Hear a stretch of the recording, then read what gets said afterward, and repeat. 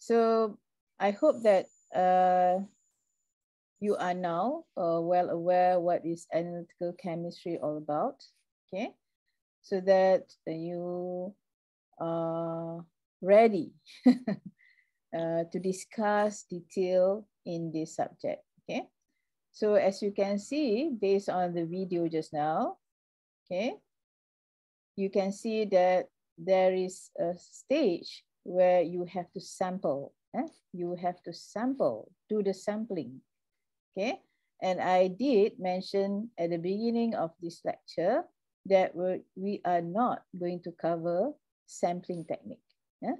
Unfortunately, sampling technique is not under this topic, because under this subject, we are only focusing on instrumentation analysis, yeah? Techniques in chemical analysis, techniques only in chemical analysis. Yeah. So data handling, okay, for the first topic, we are going to discuss a very general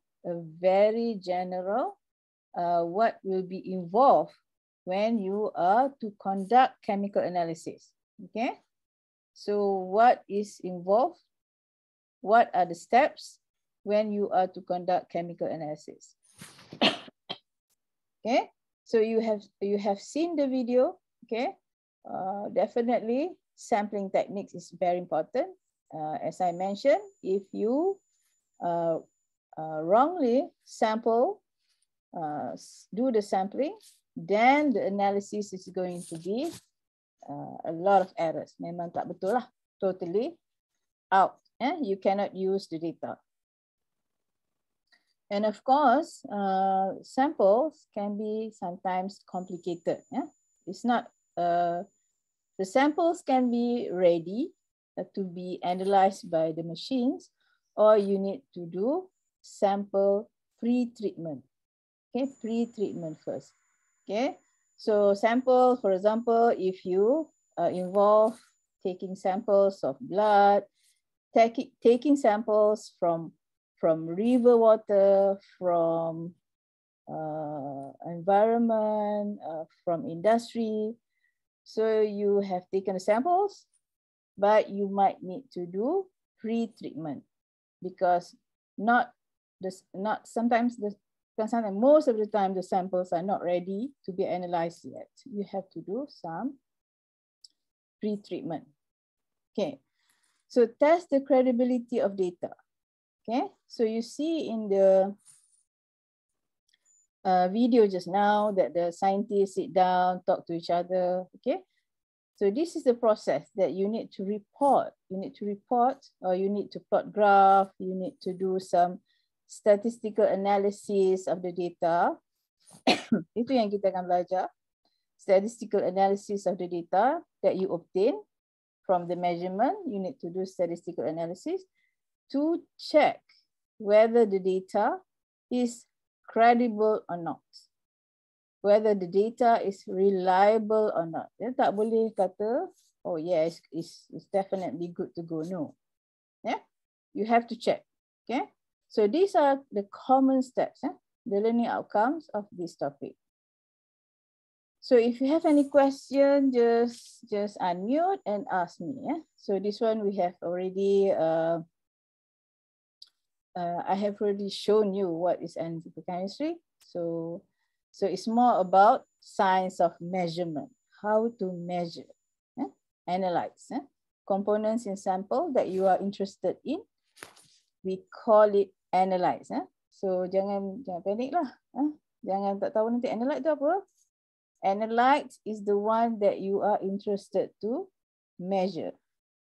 Okay. So analytical chemistry can be qualitative and can be quantitative. So quantitative, of course, it deals with number. How much? Qualitative is what? Like you test your positive or negative.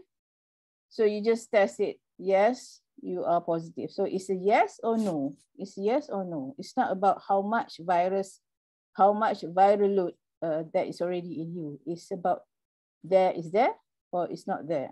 Okay, So that is qualitative. And when it comes to quantitative, we are concerned about how much. Okay, how much? So sometimes we do not need to know how much. We just need to know whether it is there or what is there or it's not there, or what is actually the material is. What, not how much. Yeah? So very important to differentiate these two, yeah? Quantitative and qualitative analysis. And of course, when we do measurement, we cannot run away with units. Okay, so I think you are well aware of units since primary school. Yeah, I think primary school you started to know all units about mass, about money, about time, second. Okay, so these are not something foreign. Yeah, this is something that you should be familiar with, right? And this is also something that you have come across since secondary school might be primary school. You already know about kilo, mega, nano, femto, pico. Okay, okay. These are something that I do not want to discuss because you should know by now. You should know by now. If it is nano at nanometer, it should be times 10 to minus 9 meter. When you have nanometer. If you have nanomolar, then it is 10 to minus 9 molar. Micromole, for example, then it's 10 to minus 6 mole. So that one you have to get used. It's not the time that I teach you, okay, how to calculate micro, how to calculate nano. It's no longer in this, covered in this topics. Yeah? All right, okay, this one also, we just skip this. Homogeneous, okay. This one, when we talk about the terms, just now I mentioned about analytes. Okay, so you should know when we talk about solutes. Okay, solute ni bahan larut. Okay, when you measure the chemicals, on analytical balance, okay, and then you dissolve it in water or organic solvent. So the one that you measured is called solutes. Okay, the one that you measure on analytical balance is called solutes. Okay, so solvent is the water or the organic solvent, the one that used to dissolve the solute. Yeah. So solution, of course, is the solution once it is ready. So the solution can be aqueous. So aqueous, usually we use water. And the terms concentration, molarity, atomic weight, okay, you should know all this in 3010. Sorry, I don't remember your code, but you have done this before. All these fundamentals, you have done this before. Probably you need to revise back on the formula. Okay, if you don't remember the formula how to calculate molar, then this is the time you check back. Okay, so now I don't know whether you have come across, there are more than molarity. So now we have molality and normality. Okay, so look at the different. Molarity, moles of solute per liter. Molality, moles of solute per kilogram of solvent. So this is the biggest difference. Yeah? Normality, number of equivalent weights of solute per liter of solution. So, okay, this is just something that you have to look at the textbook, look at the lecture notes to look at the formula. So it's not complicated. It's not really complicated. Yeah? Jangan rasa macam, oh, apa benda ni banyak sangat molality, normality. Okay? As long as you can refer back to the formula. Yeah? So molarity is moles. I hope that you have no issues with this. Yeah? Moles over volume. Okay, so if you have molar, then the volume should be in liter. If you are talking about micromolar, then the volume can be in milliliter. Okay, so in analytical chemistry, unit conversion is very important because, as you know, Analytical chemistry is about measurement. So of course, unit is very important. Okay, parts per million. So this is the definition of parts per million. Okay, it can be gram per gram, mass of solute per mass of solution, or it can be mass of solute, milligram or gram in a volume of solution. Okay, so I think the best way, I always tell the student, the best way to know how to decide ppm, which is part per million, or part per billion. Okay, this is another unit, concentration unit apart from molarity. Molarity is concentration unit. Part per million, part per billion is another concentration unit. Unit untuk tunjukkan kepekatan. So usually the best way is to memorize. Okay. Okay, if it is milligram, then the volume should be liter. Then you get 1 ppm. Okay. If it is mass in milligram and it is mass over mass macam atas ni, then the mass under, okay, should be kilogram. Okay. So here, if it is mass over mass, okay, mass over mass is milligram per kilogram. Then you get in ppm form. Okay. If it is mass over volume, okay, for ppm unit, it should be milligram over liter. Okay. Saya tukar pointer. Right. So this is the best way. And there are others. Let's say the milligram now is in microgram. Okay, I'm just giving you. Let's say it is no longer milligram, it's microgram. So unit volume dia berapa apa?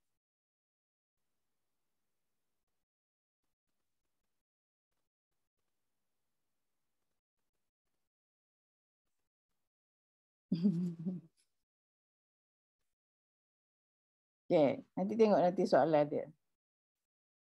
Okay, sama juga.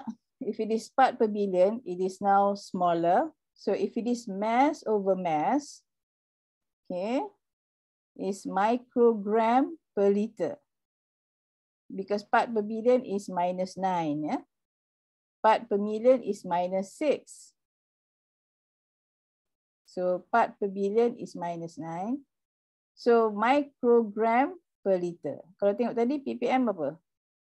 Milligram per liter. So if you have this unit, microgram per liter, it is in a form of 1 part per billion. Okay. Now, if you want to express mass over mass, then it should be microgram per kilogram. Then you get part per billion. Okay. Buka buku. Look at the textbook. It's at the early chapters. Tengok. You will understand. You will try. If the best, for me, the best solution is for you to memorize. Milligram per kilogram. Milliliter, macam tadi? Kalau milliliter. Milligram per liter. Then you get the in ppm. But if you want to be in ppb, it should be microgram per liter, microgram per kilogram. Okay, from here you can maneuver. Nak jadikan dia ppb, ppm pun senang. Yang penting hafal dulu unit ni. Okay, kita tengok contoh. A 2.6 gram of plant tissue was analyzed and found to contain 3.6 microgram zinc. Tengok unit dia, 1 microgram, 1 gram. Okay. So what is the concentration of zinc in plant in ppm and in ppb? Okay. So now, okay, can someone tell me what is the analyte here?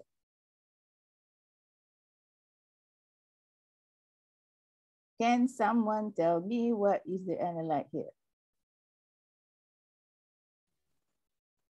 Kita dah belajar dah analyte apa kan? Analyte ialah yang kita interested nak measure. So what is analyte here?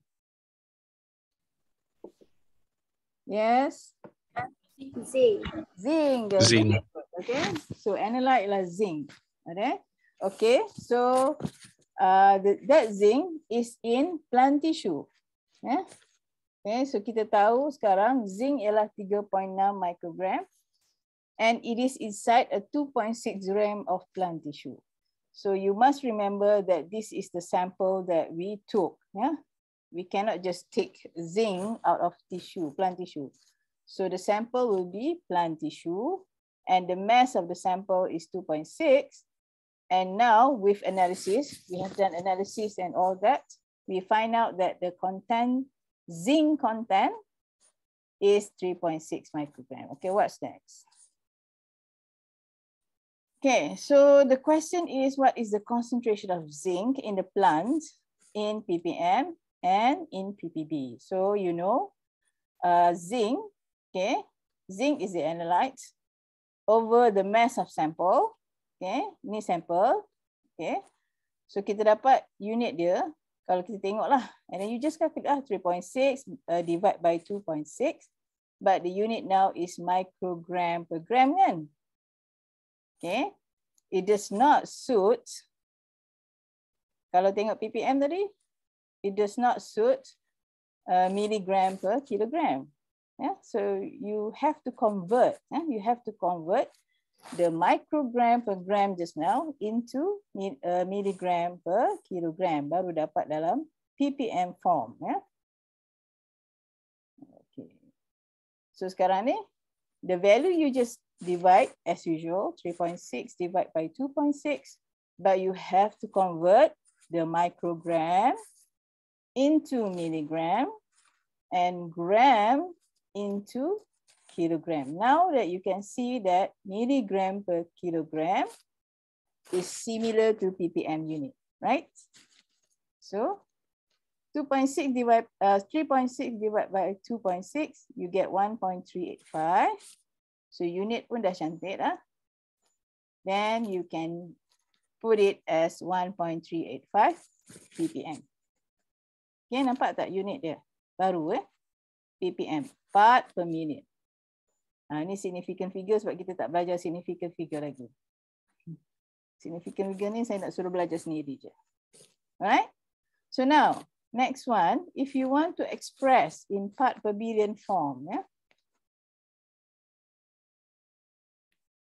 Okay, senang je lah. Sebab ppm ni kita tahu is 10 to minus 6. Kalau part per billion is 10 to minus 9 just now. So ppb dia lagi kecil daripada ppm. So we just have to move another 3 steps. 3 gerakkan 3, kita akan dapat 1400 part per billion. Okay, sebab ppb ni lagi kecil.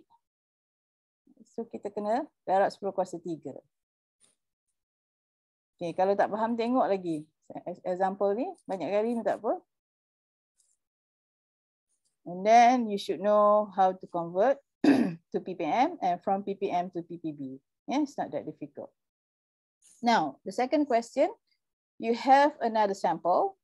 This time you have serum sample and the analyte is glucose. Okay, nampak lah? You want to analyze glucose. And the glucose is in serum sample. So the glucose content is 26.7 microgram. Okay, from the analysis that you have done, 26.7 microgram. And serum sample is 25 microliters. Okay. So calculate concentration in ppm. So lagi sekali, 26.7. So ini dia dah sama steps ya. 26.7 divide by 25 microliters. Ya. So saya ini Dr. Sas punya nota kat sini. So bayangkan sikit lah, 26.7 microgram divide by 25.0 microliters.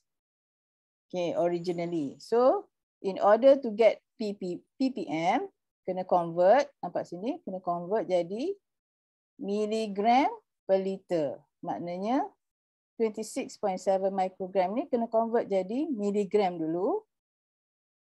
Okay, microgram convert jadi miligram. And then microliter tadi kena convert jadi liter. So di sini dah dibuat lah. Conversion into 26.7 microgram convert into milligram. 25 microliter convert into liter. Okay, so when you divide this glucose over serum sample dalam unit yang betul, terus dapat dalam ppm. Okay, tengok balik.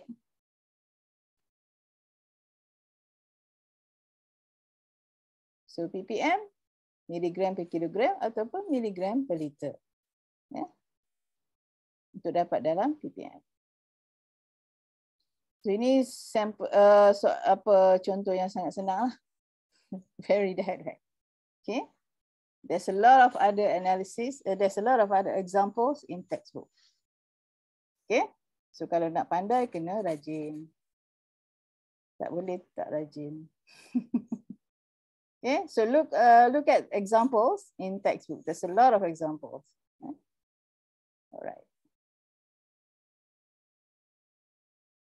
Okay, an aqueous solution 10 ml contains 56 ppm SO2. Okay. Calculate the molarity of the solution. So saya simpan soalan ni untuk next week. Tolong buat Kan ada jawapan, tak ada jawapan. Bagus, tak ada jawapan. Okay, everybody has to try. Now you can see there is a relation between ppm dengan molarity. Okay, nampak complicated sikit kan? So you have to look at in the textbooks what are the things that you need to do in order to solve this. Dia ada additional information kena dapat. Tengok textbook please. And this is another concentration unit. Molarity, kita tadi tahu molality, normality, ppm, ppb, but we can also express concentration in a weight percent, volume percent, weight over volume. Okay, so weight percent is usually implied when units are absent. Okay, biasanya kita guna ni kalau kita tak ada unit macam berapa kilogram ke, kita guna volume saja ke, okay, kita tengok. However, okay, kita tak nak specify dia dalam bentuk kilogram ataupun liter atau microliter. So we can use this, okay. So this is actually quite easy compared to ppm and ppb just now. And most of the time kita memang guna ni dululah. Contohnya kita measure 10 gram sodium, 10 gram potassium, kita dissolve dalam, if we dissolve it in 100 ml, 10 gram besar sangat, 10 micrograms sodium, okay, we dissolve it in 1 liter of water. Okay, so kita tak nak kira unit dia, kita kira the weight, which is 10, and then 1 liter. So that will be 10%. 10% weight over volume. Okay, we do not want to specify the unit. Okay, so this sometimes used because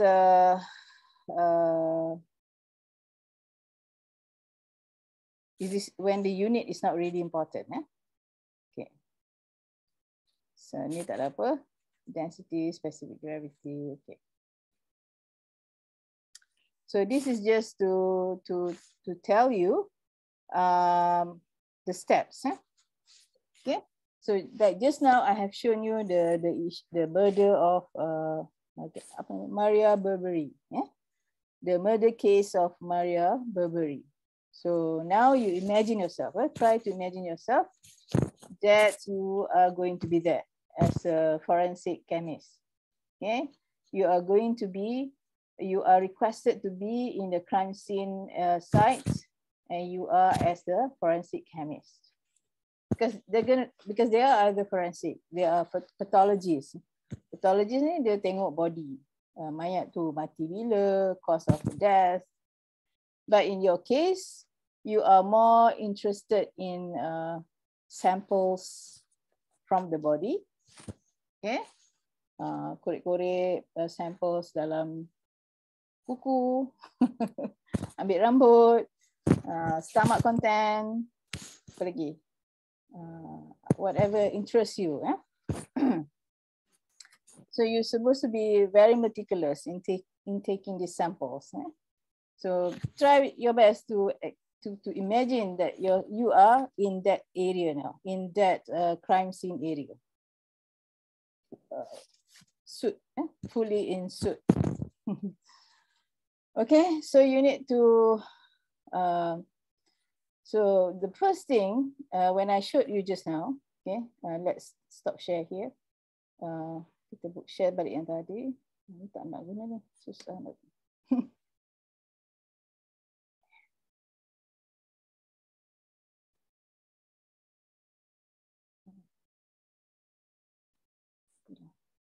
Yeah.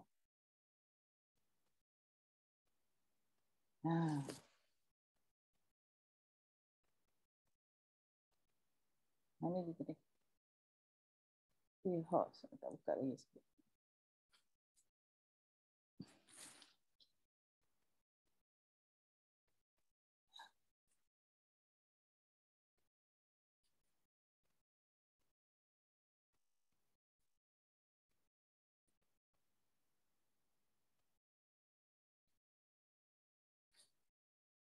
Okay, so now you are at the crime scene area.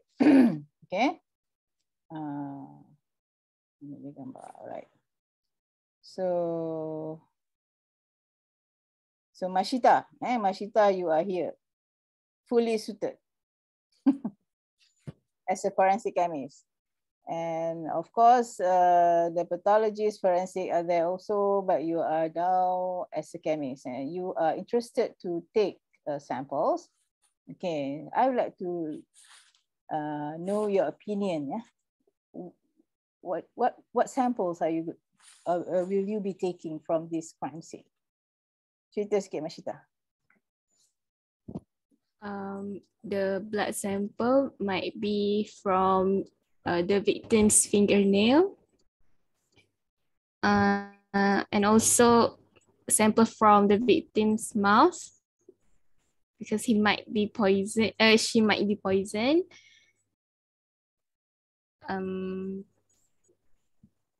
Okay, I don't know anything else. Okay, so these kind of samples, because the body will be brought back to the lab.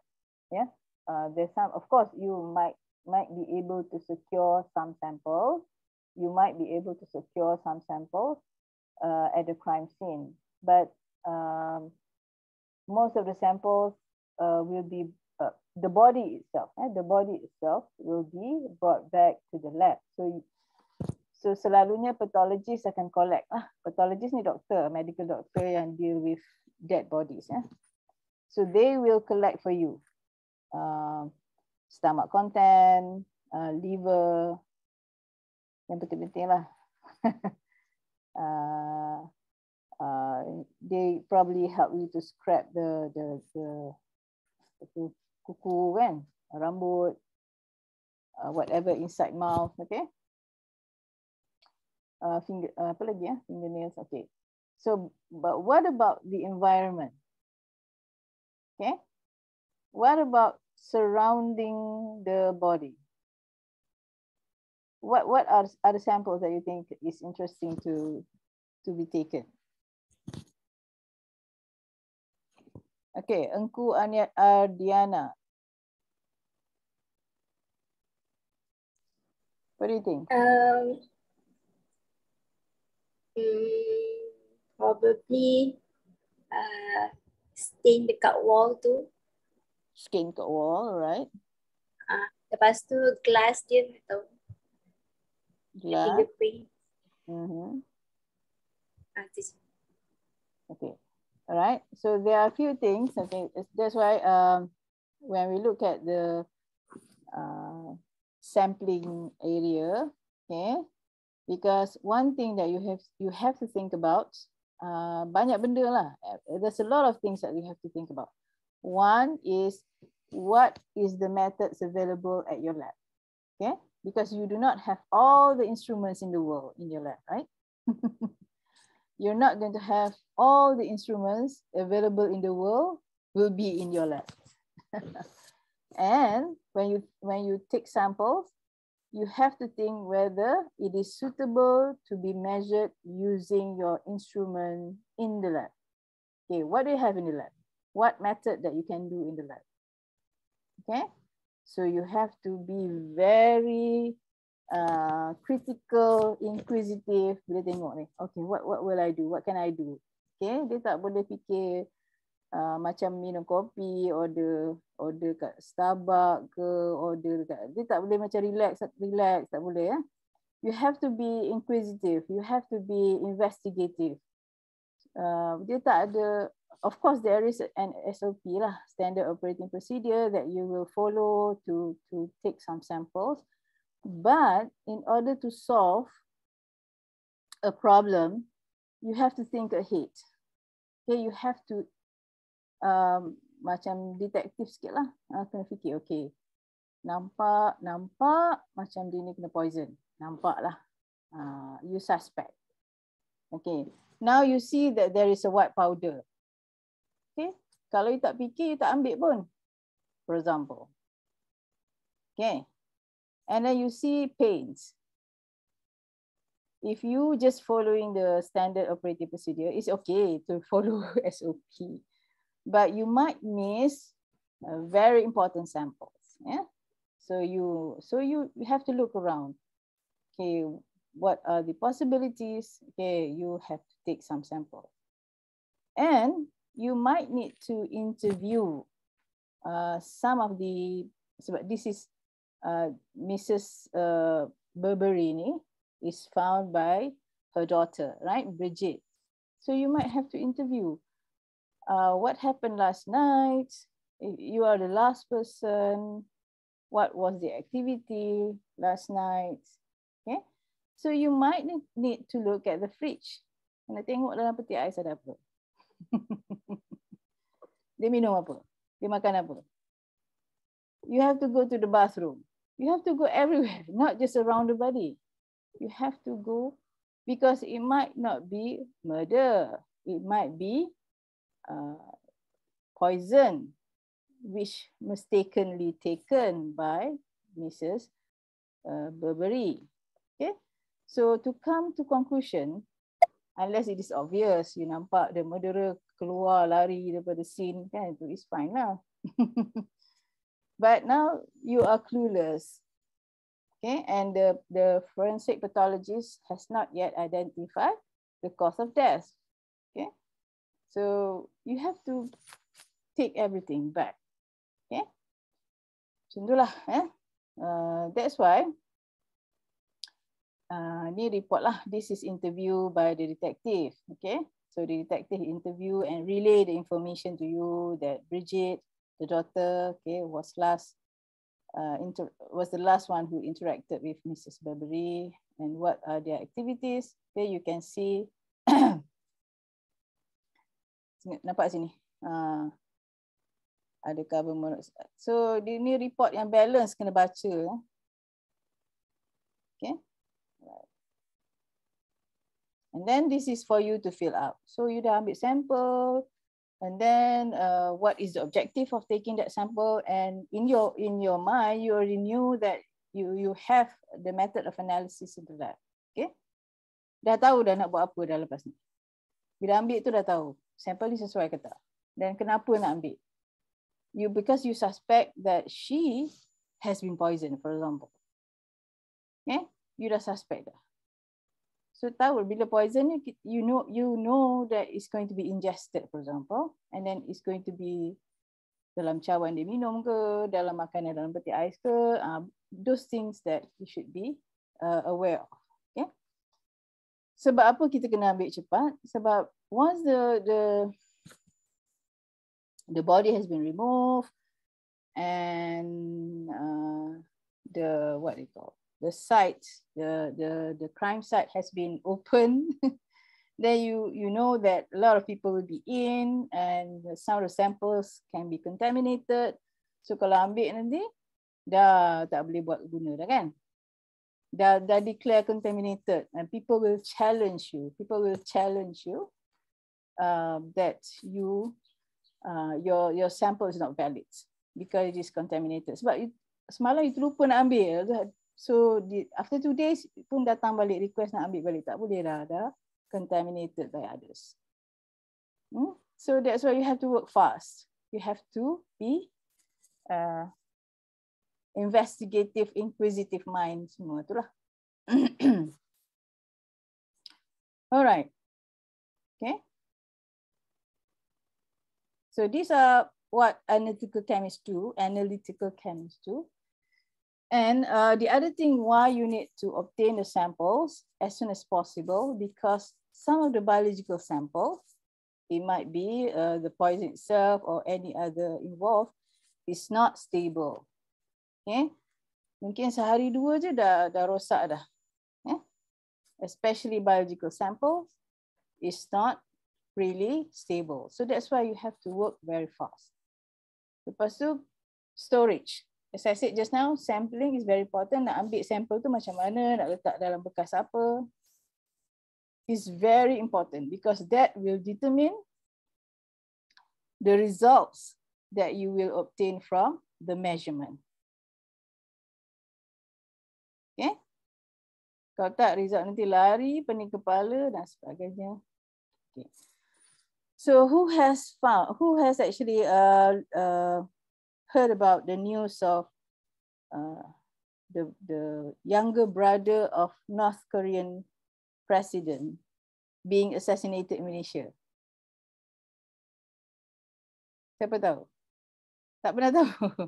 Masyita macam angguk je. Kan? North Korea ni tahu kan? North Korea tahu. Bukan South Korea, North Korea. Okay. President has a brother. Okay. And he is assassinated in Malaysia. Okay. So the cases is a high profile case lah. It's a high profile case. And you have to solve this. Imagine that you have to help to solve this case. It's a high profile case. So dia mati pun very, if you look at the documentary, it's very suspicious. But they managed to capture the CCTV at the airport. His assassination happened at the airport. There are two ladies, actually, what they did is, mana dia buat? Dia tekuk kat muka dia.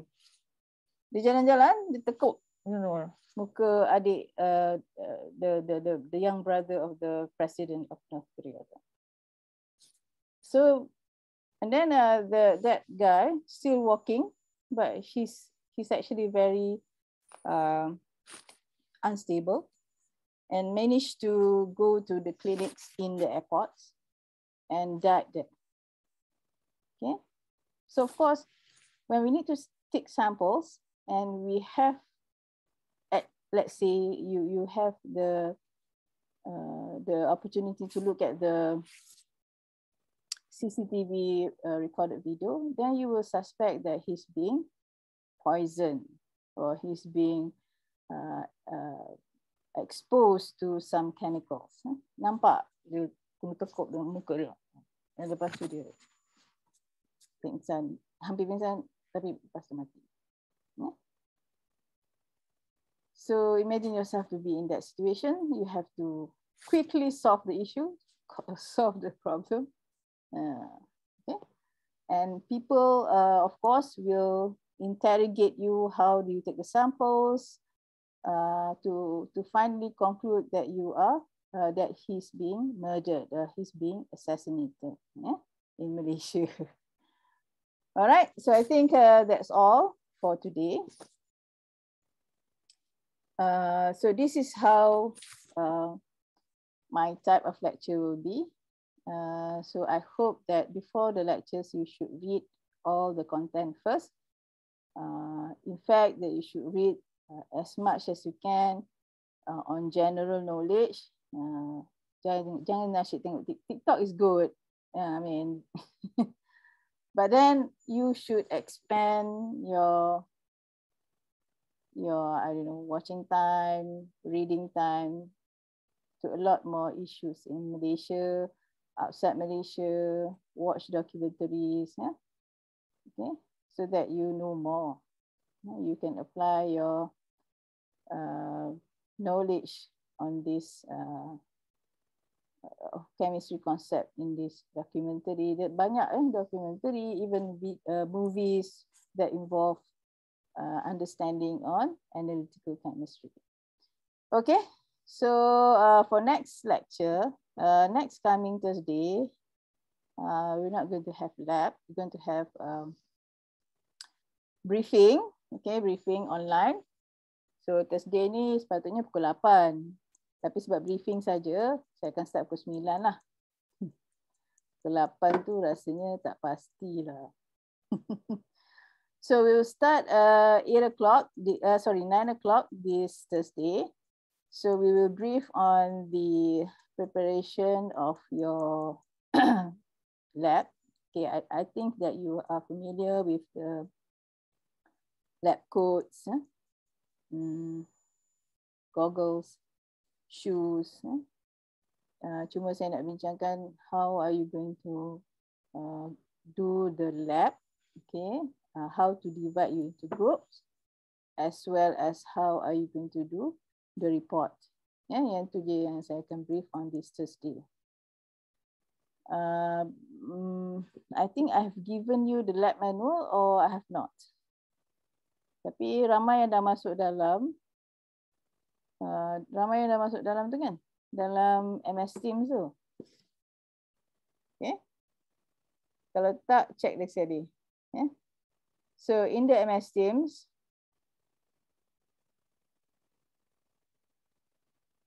I think everybody is there. Cuma you tak aktif ke tak lah. Nampak MS Teams ah? Okay. So if you are active in MS Teams, you should now be able to see all this. Okay, lab material, lecture notes, tutorial. Ini tak ada, ini standard kalau MS Teams. Kosong lah ni. Okay, dah boleh tengok lah ni. Yeah. And you should be able to download lab materials. Apa tu? Lab manual lah. Kena baca before coming to the lab. Okay. Questions?